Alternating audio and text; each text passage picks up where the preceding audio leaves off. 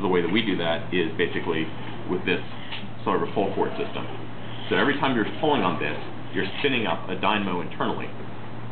So this version of the device is designed for the $100 laptop, and so this power cord effectively plugs into the laptop. Right now, I'm just going to plug into this external device that has basically the batteries located inside of it.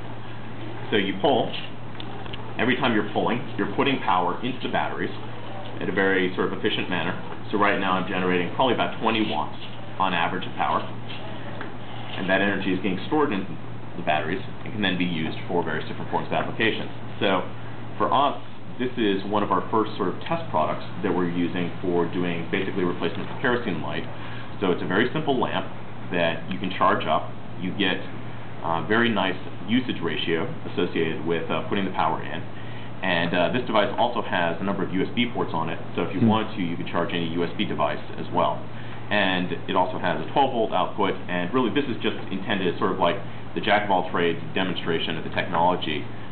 In developing countries, the actual product that we're going to be shipping is probably going to look slightly different and be designed for those particular markets. You can read from those dials?